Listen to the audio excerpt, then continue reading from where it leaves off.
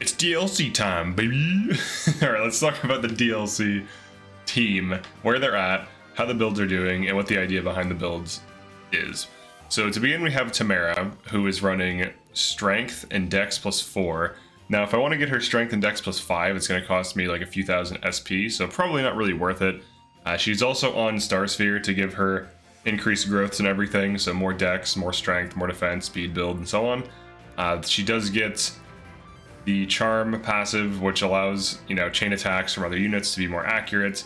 The surprise attack thing is somewhat interesting. There's some instances where you can attack things from the woods or whatever, but that's not really why I'm using it. Honestly, I'm really just using Chrom for stat fixing.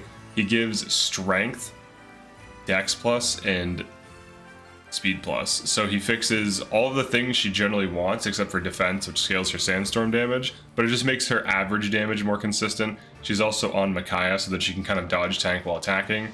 So if she goes and attacks this mage, she's 110 avoid right now. He has a pretty low chance of counter attacking, like of even hitting me. So I'm basically just relying on that. Now if she does roll like a crit or a sandstorm, it's bonus damage, and you know, that's standard Tamara stuff. Right now, Gold Mary is on Tiki. She is, I just got her the previous chapter. Well, actually, that's not true. I did chapter 17, so I've had her for like 2 chapters. And ultimately, I want to make her an off tank. So she is getting the Star Sphere from Tiki herself. Originally, Chloe was using Tiki, but I got Erica.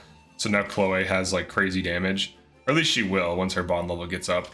But right now, she can deal pretty good damage to most things that she doubles. She barely doesn't double this enemy, otherwise she'd be hitting much harder. She also needs Lance power up, but she probably doesn't need Erica long term because Erica fixes damage, and once she has Lance power 5, she should be fine, and I can put her on something else. But for now, she's on Erica for damage fixing, even though it's questionable if she needs it. She's also already fast, so with a few more level ups, she should be pretty crazy. And then Anna is on Camilla just for the speed fixing. You also get a little bit of bulk, which is nice. Camilla, outside of the speed, is just kind of bad. She's on sword power and Star Sphere, so that she can get, you know, this crazy stat growth to give her some build to offset the weight of the 11 sword. She has had like 1 or 2 build level ups as a result of Star Sphere, but you also get more speed, more magic. So it basically makes every one of her level ups give her speed, which is pretty crazy. But really, Star Sphere is like the star of the show. We also have Marin on Star Sphere.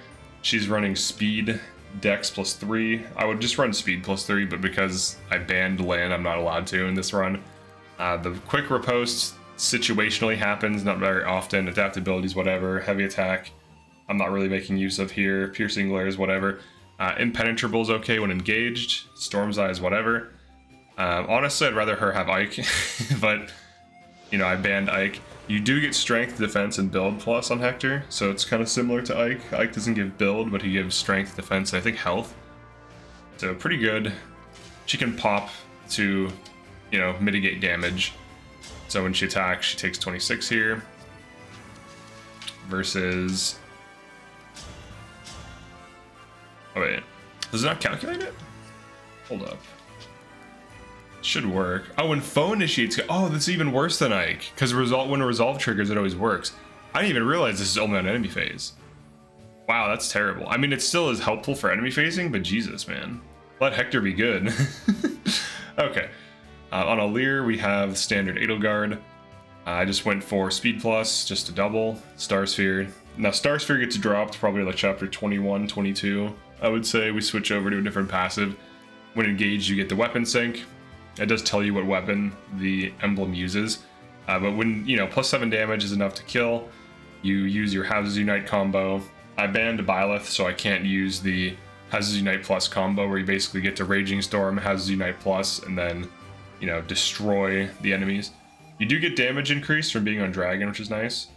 So plus 10% damage on combat arts and on Houses Unite.